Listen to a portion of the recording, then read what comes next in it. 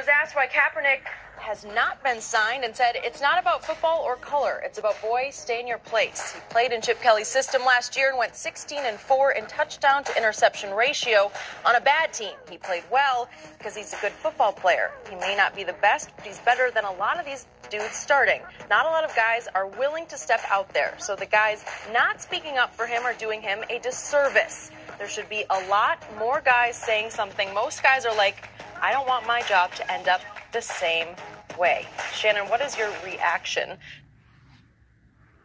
Blue Blood Sports TV here, coming at you live with another one. So Richard Sherman stands on the front line for Colin Kaepernick. We need more dudes in the NFL to stand up, man. Stop tucking your fucking tails.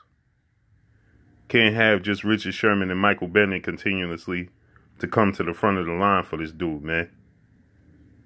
We need you dudes to come to the front of the line, man. Come to the front of the line, man. Help this brother out. You dudes need to come forward, man. Like Richard Sherman said, man, these dudes are scared to lose their contract. Scared to lose their money, man.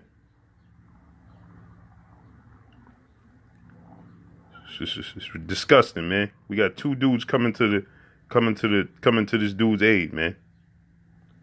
That's all I got for y'all right now, man. Richard Sherman comes forward, stands on the front line again for Colin Kaepernick. That's all I got for you, man. Blue Blood Sports TV, man. Hate, like, comment, and subscribe.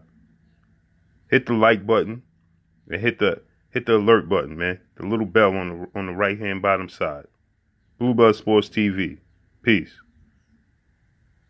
Around here, and I'm out 8 in the mall, dog. Clock 2 around here, what you do around here? And you know I keep my tool around here. My act a fool around.